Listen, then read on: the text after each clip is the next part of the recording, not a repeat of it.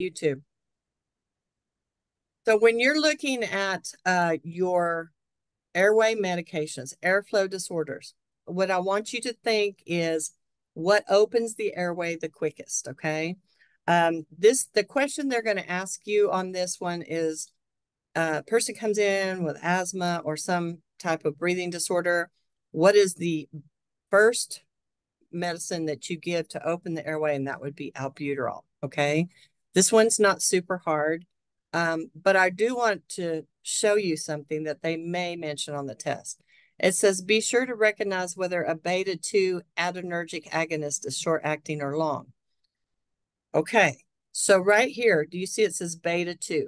Now, you guys probably know this, and so if this is a repeat, I apologize, but beta-1 is you have one lung. So beta-1, when we attack beta-1, we're going straight to the lung. We're trying to take that medicine straight to the lung.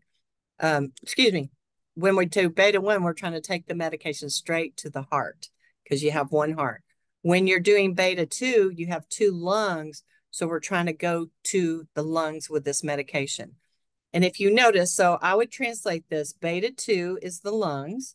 And this adrenergic, this word adrenergic, all that means is you're going to send your patient into the sympathetic nervous system. So anytime you see the word adrenergic, think they're going to go into fight or flight. And an agonist is a helper. So this is, I'm going to translate this for you, and this is going to be important. Beta-2 is lungs, sympathetic helper. So what it means is it's going to send your lungs to the sympathetic nervous system.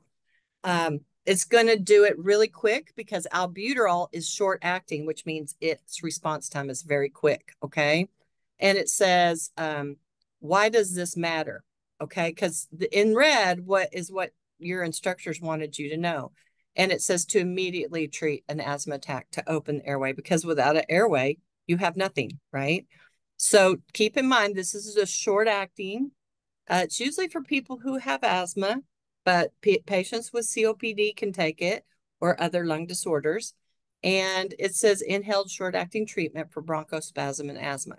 When you have asthma, your bronchial tree will tend to swell shut and it will spasm a little bit.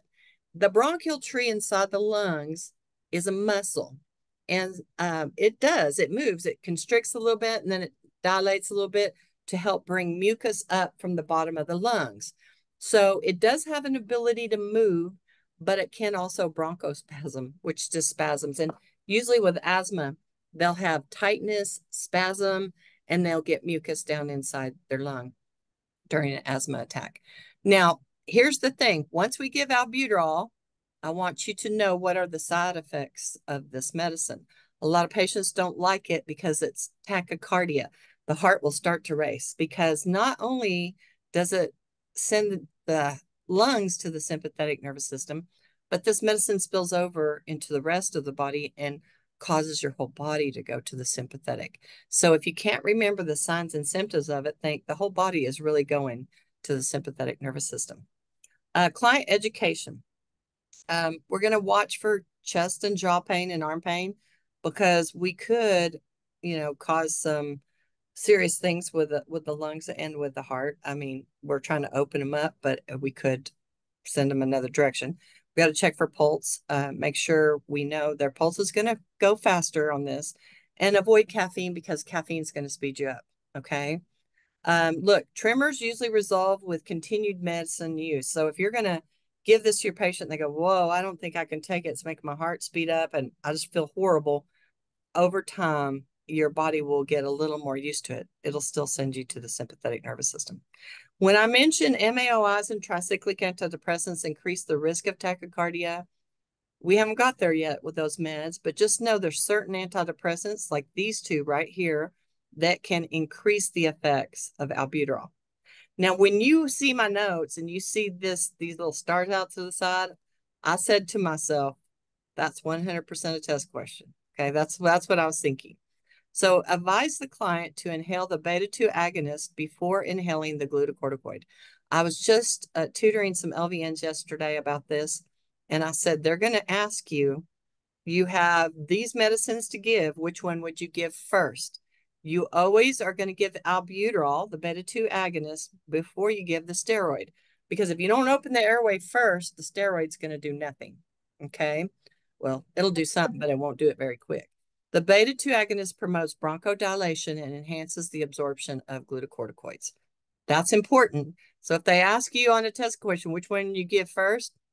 Albuterol. Okay? And then you can give the steroid. It takes a lot longer for steroids to work in the body. All right. So it says, notify the provider if there's any increase in frequency and intensity of asthma exacerbations. There's something that you're going to find out later that a patient with asthma can go into one asthma attack after another, and it's called status asthmaticus. And that's probably why they're saying that here. So what I did on this, and y'all, I think you should really pay attention to these ATI questions I put here. But it says a nurse is providing instructions to a client who has a new prescription for albuterol. So they've never really had it before. And they have bethlemetglazone. Now, if you've had this with me before, you know that zone, S-O-N-E, are the steroids. So we have a bethlemetglazone inhaler for the control of asthma. So we got albuterol and steroids.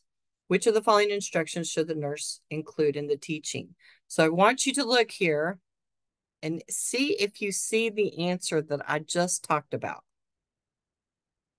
You can just say yes or no. Do you see it? Yes.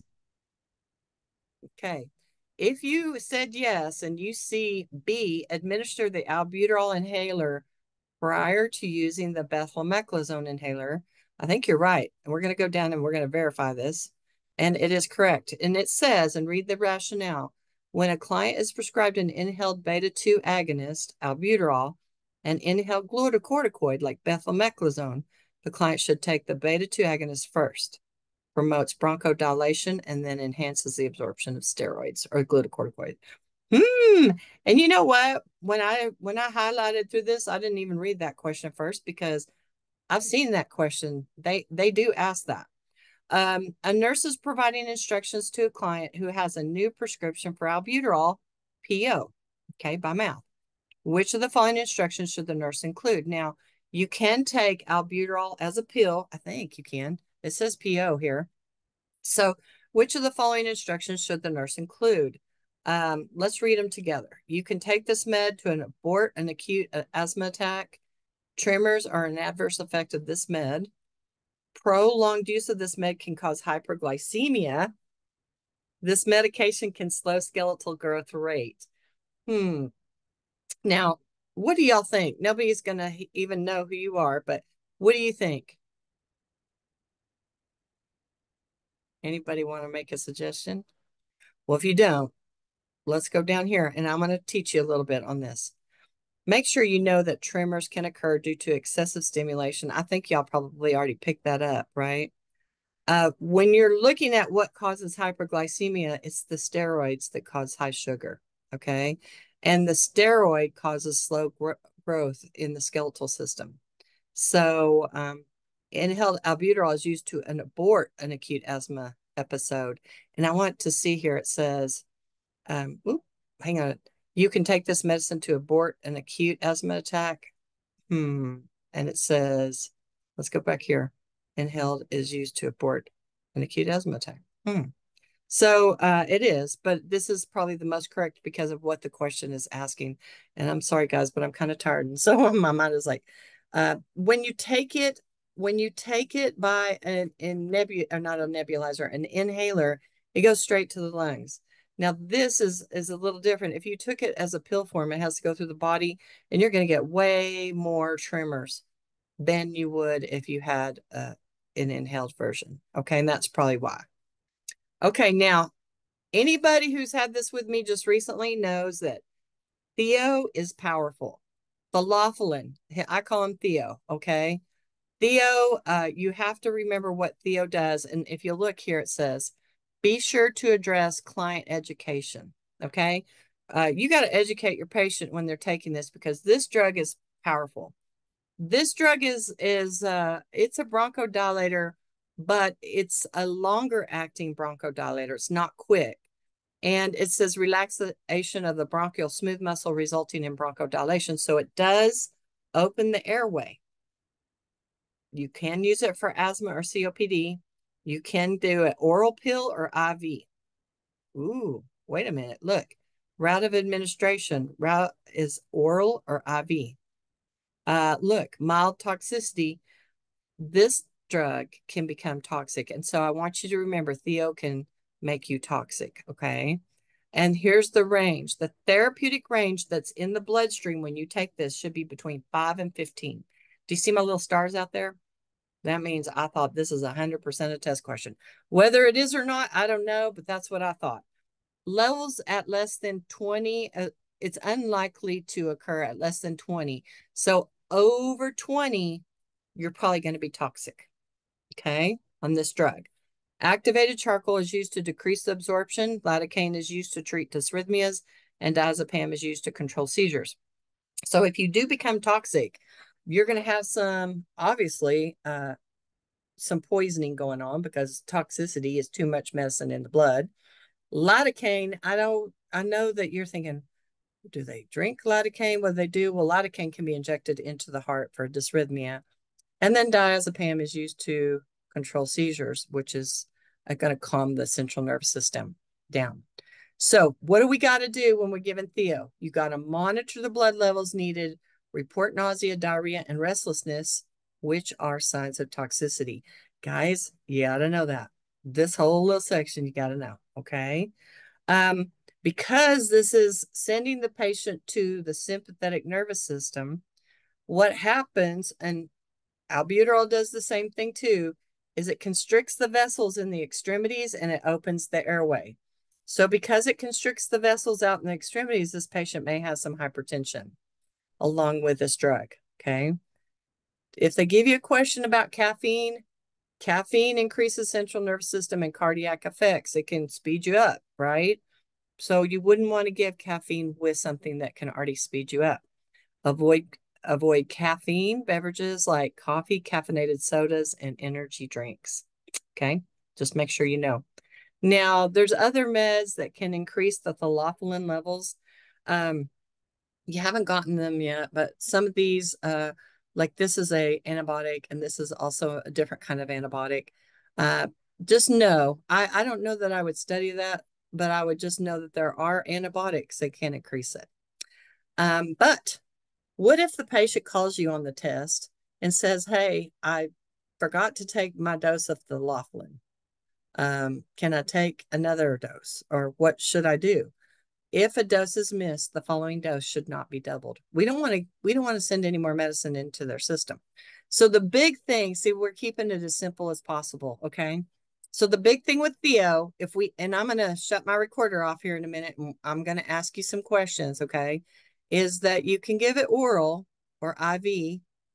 It's for the same thing. It does bronchodilate, but this is the big thing here. You got to know what you're looking at, okay? So let's go down. Now there's another. I wish I would have kind of put ibupropium under albuterol because I've seen where albuterol is a fast acting and ibupropium is a longer acting drug. It just takes a little bit longer for it to work, but it is also a bronchodilator, okay? So if you think about it, ibupropium, they call it ibupropium bromide in the real world. And then there's something here. It's called triotropium.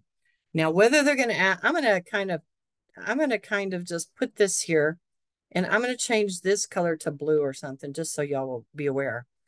Triotropium is the same thing as ibupropium, except it's more for COPD patients, and it comes in a pill, like a capsule. You don't swallow the capsule, okay? You put it in this little inhaler. It's kind of a round inhaler, and it's got a little thing where you put the pill in it, and then you shut it, and it pops the capsule, and it's powder now. And then the patient inhales the powder. That is what triotropium is, okay? Ibupropium is more of just a regular inhaler. So this results in bronchodilation. As long as you remember, then you're going to be good. It also really works better for a patient with COPD to help with bronchospasms. And it says it's approved. Ibuprofen is FDA approved for only for bronchospasm associated with COPD.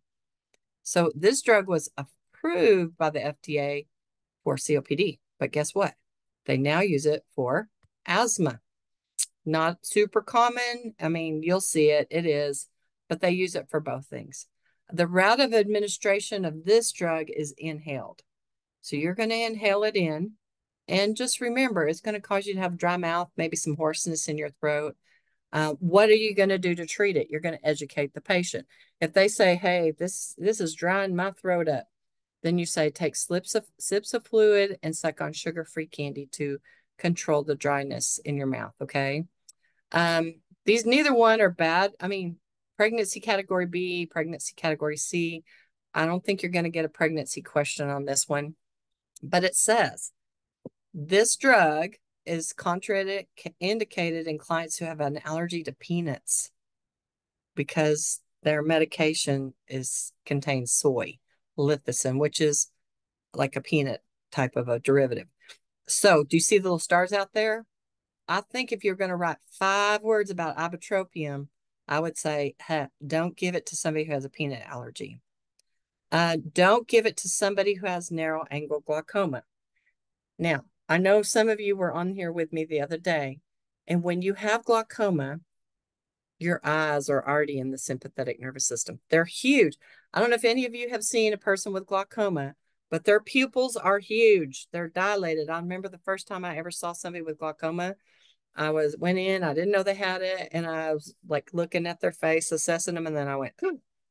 I looked at their eyes and I thought, oh my gosh. And I said, do you have glaucoma? And they said, yes, because their pupils are so large. Well, when pupils are large, they're under pressure.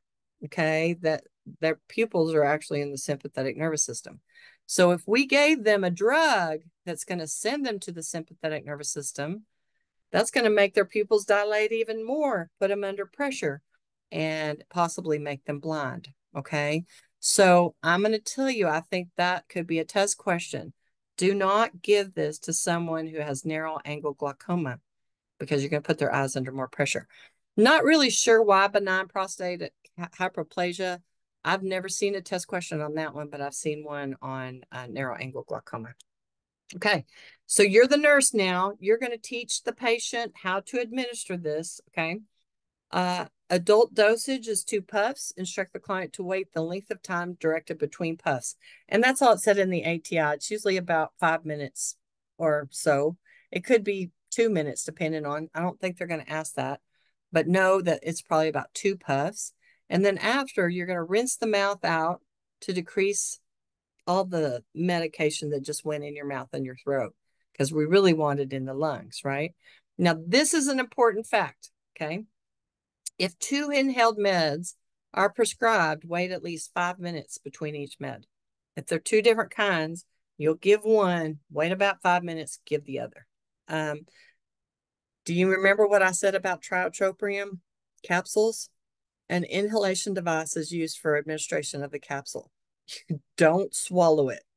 I think they're going to ask that, even though that's not on your list. So be aware of tiotropium and just be aware of what it's going to do. So, okay, let me do something real quick. I'm going to pause this or not, but here we go. Why do you give steroids? To prevent inflammation and suppress airway mucus. That's why. A steroid has the unique ability to reduce inflammation in the body. Our body makes steroids every day. If it didn't, we might be like humongous people full of inflammation. So it's important that we have steroids, but it prevents inflammation. One of the things I want you to know is anywhere in the body that you have inflammation, there's white blood cells bringing the inflammation. So when you have a lung disorder, something's wrong in the lung, there's going to be inflammation there because the white blood cells are coming in trying to fix what's wrong. They just try to fix. That's all they know. They don't really have a brain like, oh, we shouldn't go there because we could cause too much trouble. So they bring in the inflammation and they suppress airway mucus production, and they also, cause the bronchial tree to constrict. So when we give steroids, we're reducing all of that. That's what we're doing. We're reducing inflammation. And it doesn't matter what you give steroids for, that's to reduce inflammation. This is going to reduce airway edema. Okay, so even though we bronchodilated with those other guys and we got those lungs wide open, we're going to have a reduction of edema, which is caused by the white blood cells. So glucocorticoids do not provide immediate effects. I starred that like 5 times. Did you see that? You got to know that glucocorticoids don't give immediate effects. That's why you give albuterol first and then you give the steroid. Two is because it's going to take a while for these to work. Let's look down here. Now, y'all remember when I said there's something that is like one asthma attack after another asthma attack? That's called status asthmaticus, and it's all highlighted in yellow. Letitia, when you get my notes, you'll see this is all highlighted. Inhaled agents are used for long-term prophylaxis of asthma. So usually a patient has, I don't know if you've ever seen an Advair disc, that's what comes to mind. It has steroid in it and the patient will inhale it. It's kind of like comes in a purple little disc and you click the button and then you put it and suck it in and it's the little powder inside there. No pill, but just the powder is in there. Those are inhaled steroids to some degree. Patients can use them. Now, this is an interesting fact, and I don't know if they'll bring this up on your exam, but I put some stars out beside it. When a mom is going to deliver a baby and the baby is not ready to come, let's just say they're too early, they're premature. What they'll do is they'll put mom on steroids for about 24 hours, I think, hope to keep the baby in there a little bit longer. And what those steroids will do is help mature the baby's lungs. So when they're born, they won't have as many issues. So it says promotes lung maturity and decreased respiratory distress in the fetus at risk for preterm birth. They may ask that. If it's not in this class, it will be an OB. Okay. So one thing about steroids, so there's a lot here with steroids. So bear with me here. It can cause candidemia inside the mouth. So it can cause oral thrush. Steroids can cause yeast infections. They can cause thrush, but candidemia is oral thrush, right? And it's a yeast infection in the mouth. So what would you do? And this I did star. Look, make sure they rinse their mouth or gargle with water after they use it. Try to get it out of their mouth, rinse their mouth out, right? Candidemia with nystatin, oral suspension is what you treat it with. Now, I think I mentioned this the other night. If the patient does get a little candidemia or yeast in the mouth, how do you treat it? Well, you give nystatin. Nystatin comes in a little cup. It almost looks like a dipping sauce that you would get with your chicken, a little round one, and you open it up, you pull that like full tab off, and it's liquid, and you put it in your mouth, and you swish it around and gargle with it. But the question is, do you swish and swallow, or do you swish and spit?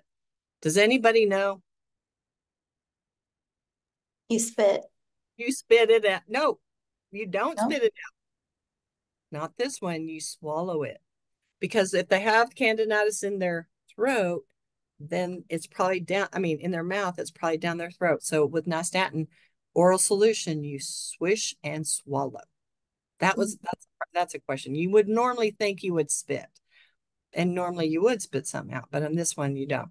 Now, here's what I was talking about earlier. With prednisone, if you use it for 10 days or more, it can result in the suppression of the adrenal gland, which I told you earlier. Your own steroids go on vacation, and it takes them about 7 days to recognize, oh, we need to start working again. So if you stop your steroids and then your other steroids, your body steroids are on vacation, you got like several days here with no steroid, you're going to have a serious issue. So it says a decrease in the ability of the adrenal cortex to produce glucocorticoids. So we need to make sure that we teach the patient we're going to wean off. You can't just stop steroids if you've taken them for longer than 10 days. Okay. You're going to have some wean. You're going to wean off. They have something called a methyl dose pack that is it's like a foil sleeve and it's got pills in it. And the first line has like 7, and then the next line has 6, and then 5, then 4, then 3, then 2, then 1. And put them on a methyl dose pack after they're done with their steroids to wean them off. Okay. Now these are all going to be important. So anytime throughout this whole course, when you see steroid, you need to think, we got to wean them off of the steroid when they're on there longer than 10 days. We have to monitor blood glucose levels because steroids increase blood sugar. So if you have a patient who's diabetic, would you want to know? In fact, if you're a diabetic, you probably don't even want a steroid unless it's an emergency because it can make your sugars go high. But make sure you know it's going to make sugars go high. And one other thing, it's probably on here, but I don't see it right away, but I'm going to say it. Steroids make your potassium go low. Okay. Remember that. Blood sugar goes high, potassium goes low. So we're going to have to taper the dose. Another serious effect of steroids is bone loss. It does something to the bones where it causes the calcium to leave the bone. And so that's a big issue. If you already have bone loss, you probably don't want a bunch of steroids. How do we get the calcium back in the bone? How do we do that? I want you to see this green highlighted. Perform weight-bearing exercise. Now, they can ask you a question about exercise, and if you've had steroids, how do you what do you do? You want weight-bearing exercise because that's going to push the calcium back into the bone. Not swimming, not running, not hockey, but lifting weights, weight-bearing exercise, okay? You're going to try to consume a diet with calcium and vitamin D. And everybody knows you should take calcium, right? But calcium doesn't work if you don't open the door for it to enter. And vitamin D opens the door to let calcium in. So when you take calcium, you really should have vitamin D. Okay. If you look here, if we get too much, if our sugars go too high, obviously we'll have hyperglycemia, but then we could start peeing sugar, glycosuria. Okay. If you have diabetes, you definitely need to have your glucose monitored. And you may have to adjust your insulin. You may have to give them a little more insulin to cover their sugars. Here's a thing, and I know I said this to those of you who have heard this before, and I hope this double time is really going to pay off for you. But peptic ulcer disease. Now, there's a couple meds out there that can affect the GI lining, and one of them is aspirin, which you know, and the other one is a steroid. I'll tell you an example. So this lady came into the ER. She was having really bad abdominal pain. She ended up having to go on a ventilator, and they decided to go down with the scope and EGD and look in her stomach, see what's going on. So they put the scope down. The doctor didn't see anything, and he turned the camera to come back out. And when he turned the camera upward, he saw a huge hole in the top of her stomach, and you could see the heart pumping. Do you know what she took together? She took aspirin and steroids together, and it eroded her stomach. So be aware that these can cause a peptic ulcer, which is a GI bleed, right? It can actually cause a hole in the stomach. And you would have missed her with food or meals because you're going to try to protect the stomach. Any food that's hard on the stomach, give them some food, put it in their stomach before they take it. Avoid NSAIDs. NSAIDs have a tiny bit of aspirin in them. NSAIDs have to be held before surgery because they have aspirin in them. So an NSAID plus a corticosteroid, not a good idea, right? Report black tarry stools, check stool for occult blood. And one other thing, there's a lot with steroids. Steroids are going to lower the immune system. Now, I'm not talking if you have to be on steroids for 3 to 5 days and then get off of them. That's not too bad.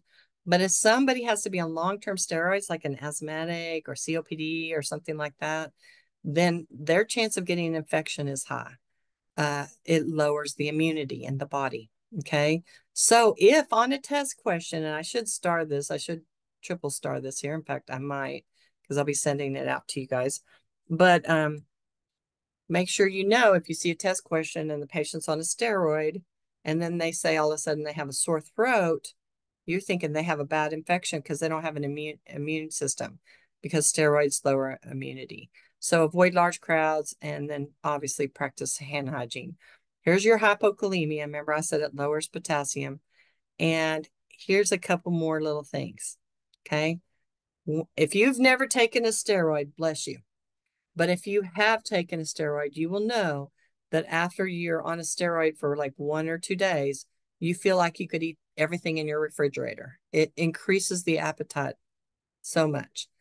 But it causes the patient to gain weight, but it's a little different kind of weight. It's called steroid weight.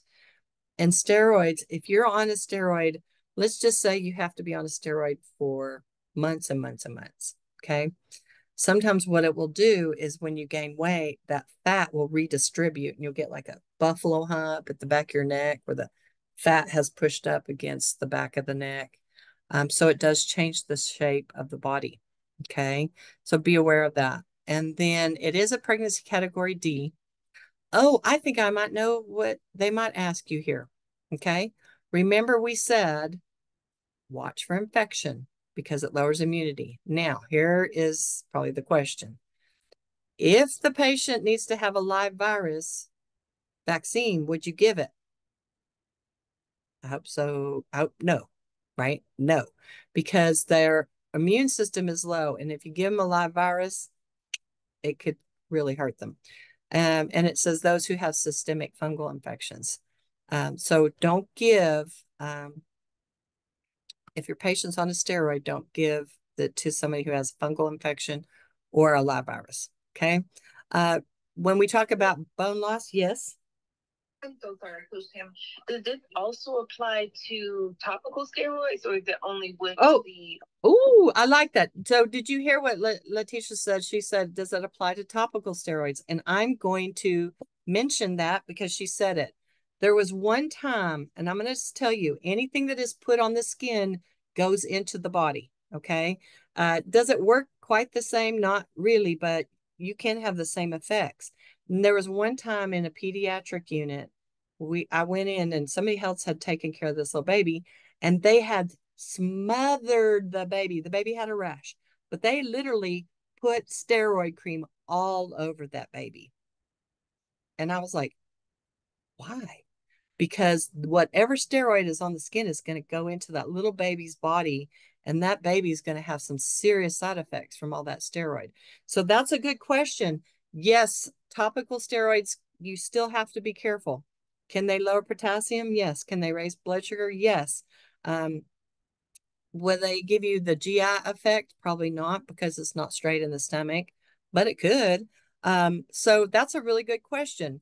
Let's look here down at some questions now, okay? So an ATI question, a nurse is teaching a client who has a new prescription for bethylmeclizone. We said that's an oral steroid. Which of the following instructions should the nurse include? And if you see it, it says, rinse your mouth out after each use of this medication. It says, limit your fluid intake while taking this med. No. Increase your intake of vitamin B12. No. You can take the medicine as needed. No. I'm going to say rinse your mouth out because it's an oral steroid and you want to get rid of it in the mouth. I always used to tell patients, put some water in your mouth, brush your teeth without toothpaste, and then just spit it out. Okay. A nurse is teaching a client who has a prescription for long-term oral prednisone for a treatment of chronic asthma.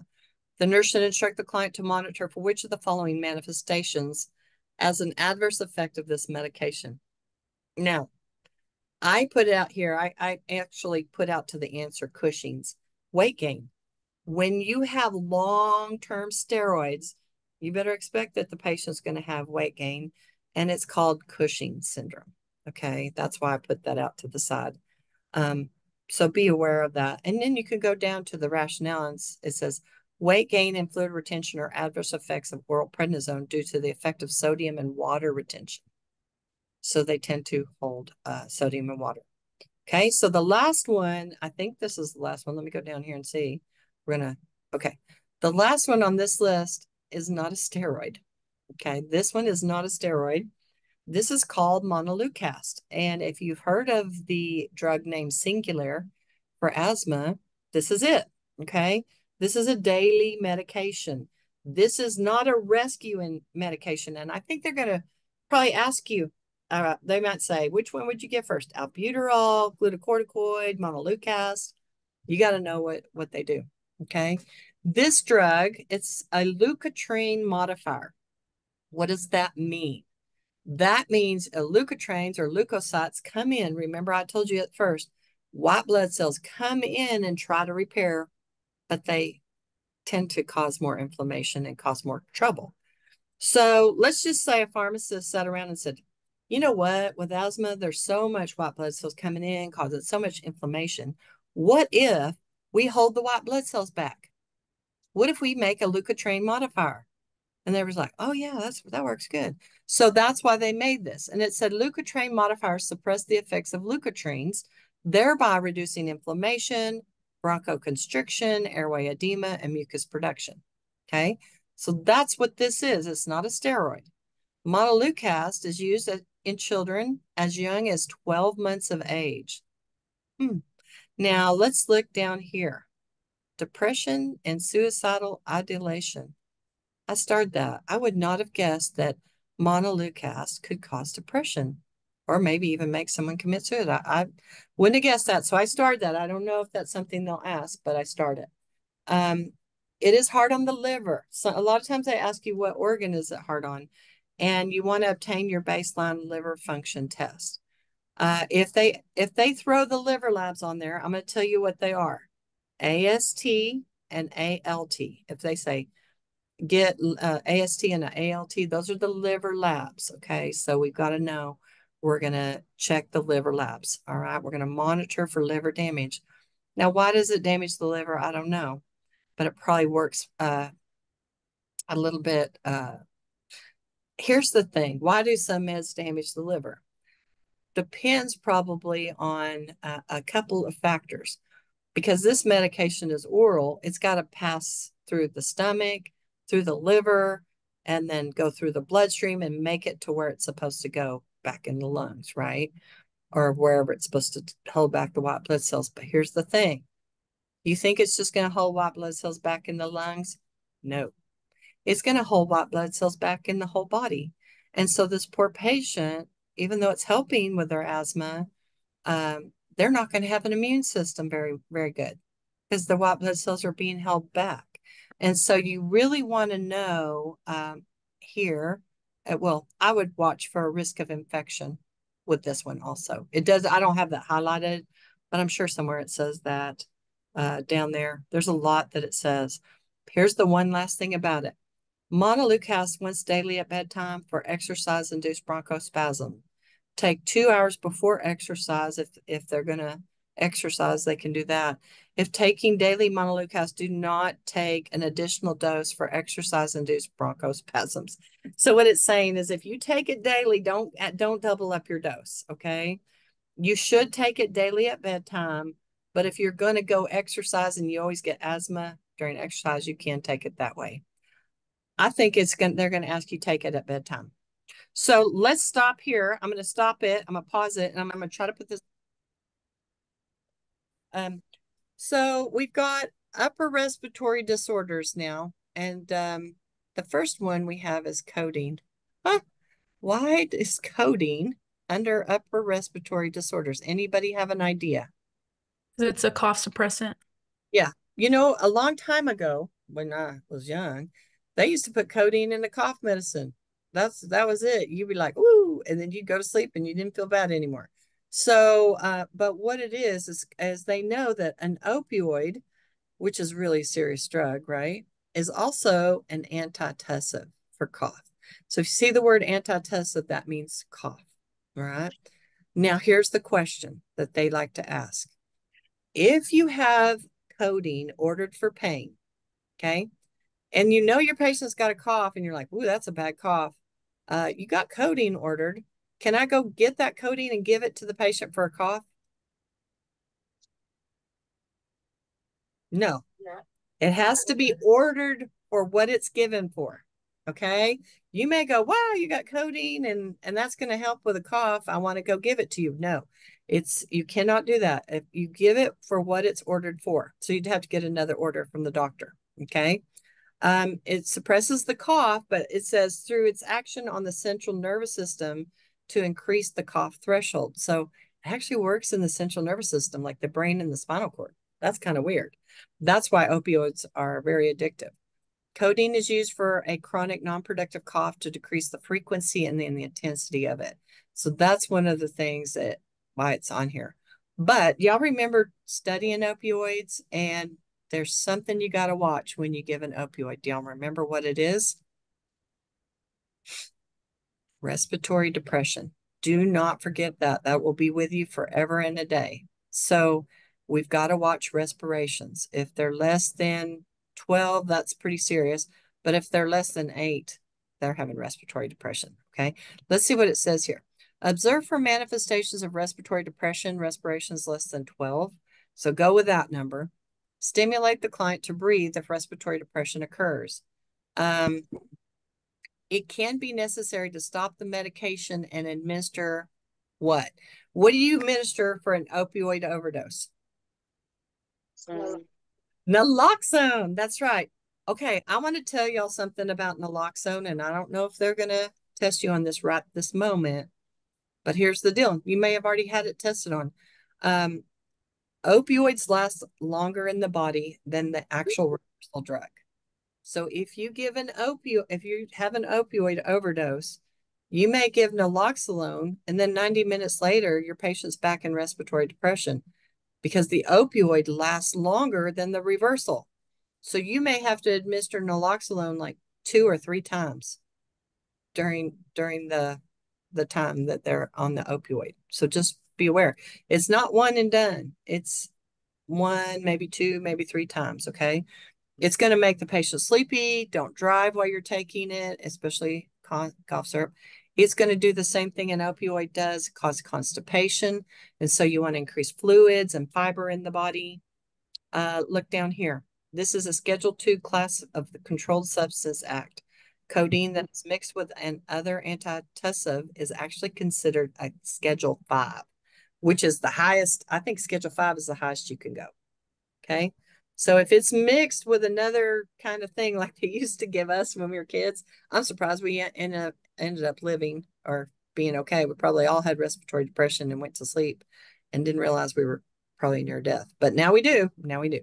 So don't do any activity that requires alertness. So this is pretty much the same thing that you knew for opioids, but just remember the little facts about it, okay? Now there's something called dextromethorphan, and dextromethorphan is an antitussive, but it is not an opioid. It says a non-opioid, okay? What is diphenhydramine? Diphenhydramine.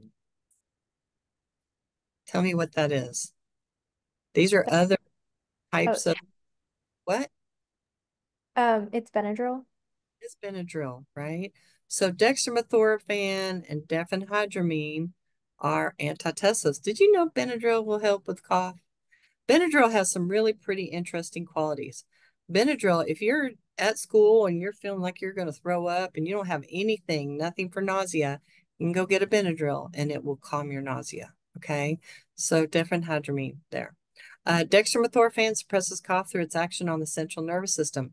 So it still works in the central nervous system.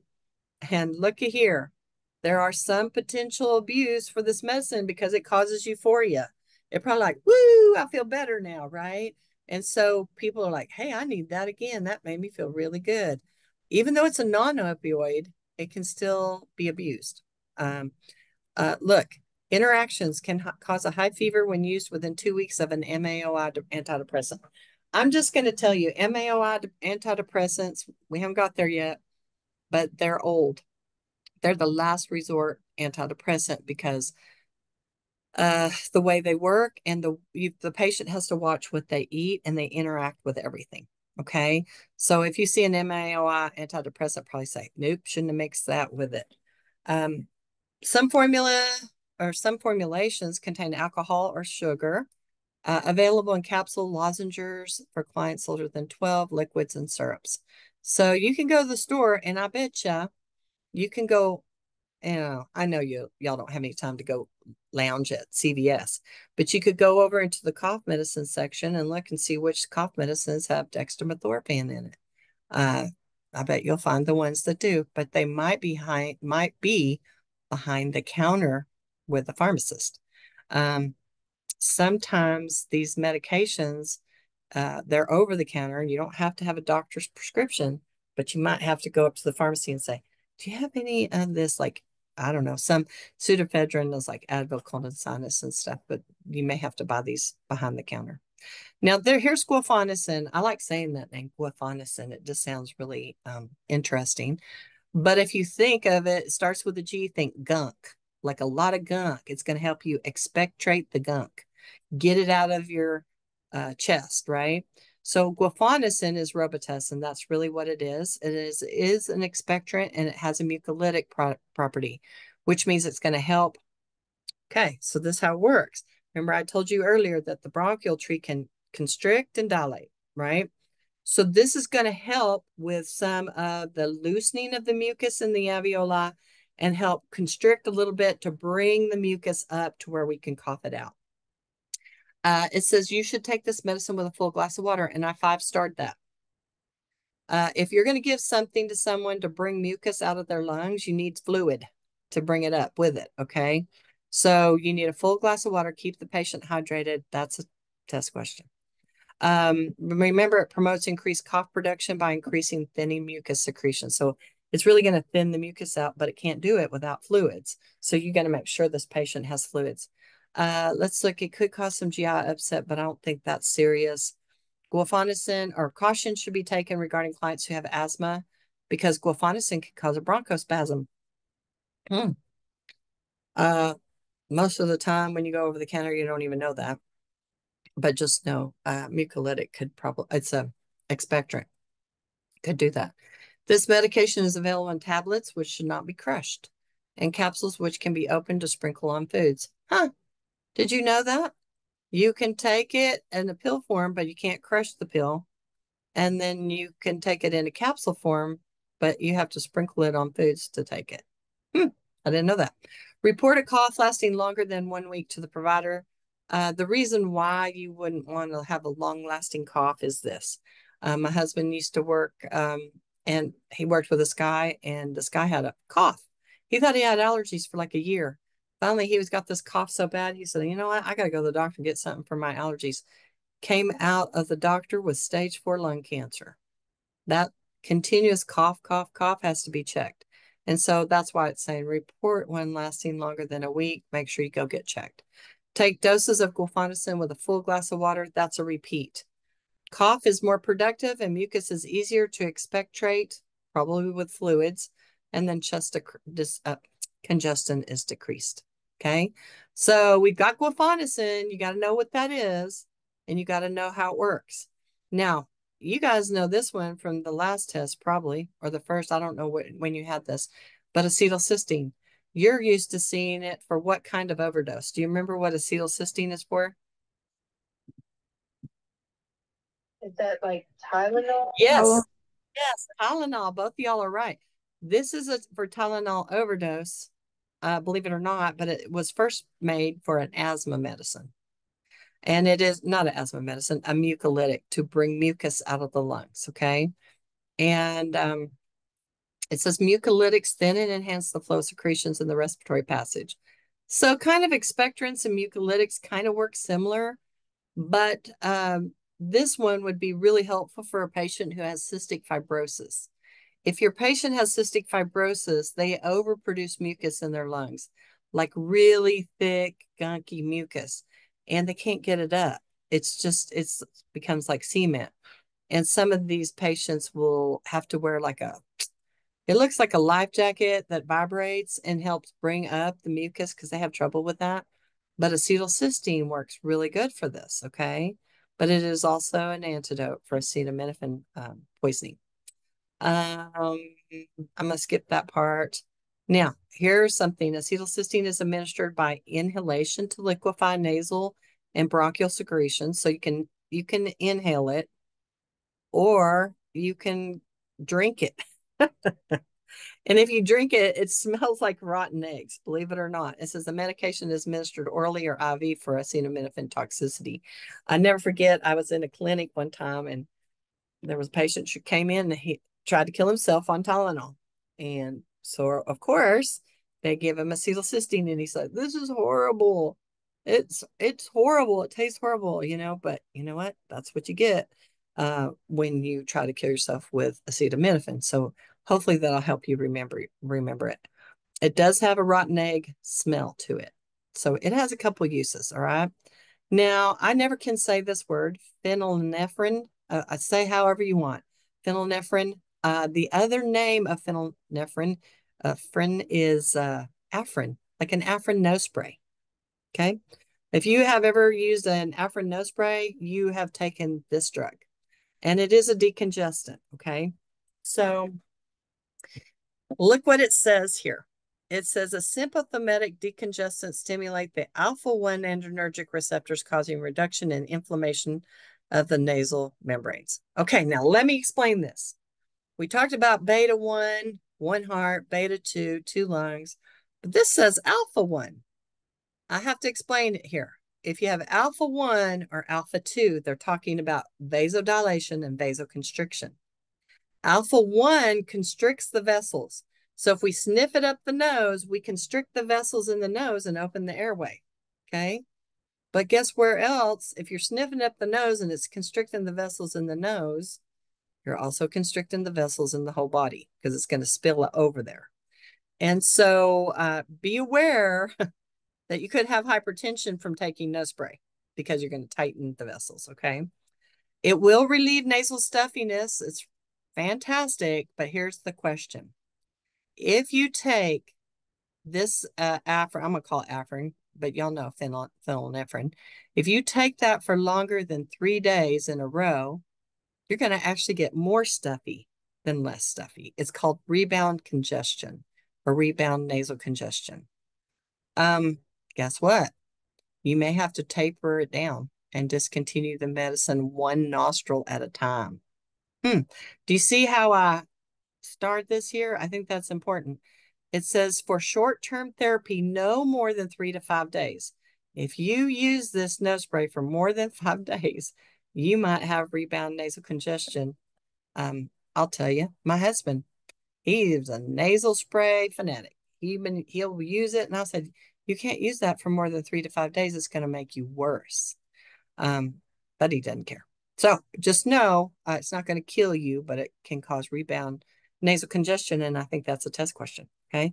Do you see hypertension here? I start that because it's going to constrict the vessels in the nose, but it's also going to constrict the vessels in the body. And then down here, I also put closed angle glaucoma. If you remember from the first, I said when you're in the sympathetic nervous system, your pupils are dilated, they're under pressure. So when we take this medicine, we're sending the patient to the sympathetic nervous system. Then if they have closed angle glaucoma, their eyes are already under pressure. We could cause somebody to go blind. So this is another one that you got to be careful with glaucoma. Now you're going to teach your patient. When administering nasal drops, instruct clients to be in the lateral head low position to increase the desired effect and to prevent swallowing the medication. I don't know if I told you all this or not, but I was kind of stupid one time. I took some nose spray and I tilted my head back and I squirted the bottle and almost the whole bottle went down my throat. Of course, I called poison control because I thought, oh my gosh, it can't be good to have swallowed this much. I'm probably going to have vasoconstriction and die. So obviously I didn't die. I'm here again, but you got to know that you want to put your head down lower and then sniff it in. Not all the way low, but don't tilt your head back, okay? It says drops are preferred for children because they can be administered precisely and toxicity can be prevented. When nasal spray preps are prescribed, teach clients regarding their proper use. Pseudoephedrine and ephedrine can produce effects similar to amphetamines and are easily converted into amphetamines. So we got to be, I don't really think that's going to be important. What I do think is how you're going to administer it. And then rebound nasal congestion. I'm pretty sure you're going to see rebound nasal congestion. Should a person who already has hypertension, let me ask you this, should they take a lot of nose spray? No, they shouldn't because it's going to cause more hypertension. Okay. Now let's go down here and we've got diphenhydramine and we got loratadine. Yay, we're almost to the end of these lovely drugs. Now, Let's think about this for a second. Everybody knows diphenhydramine is Benadryl. It's been around a long time. It has a lot of good uses, but somewhere in the future, when you get toward the end of this program, you'll realize that diphenhydramine reduces histamine in the body, which is good because too much histamine can cause vasodilation in the body, which is a whole nother story. So what we need to do is we've got a first generation and a second generation.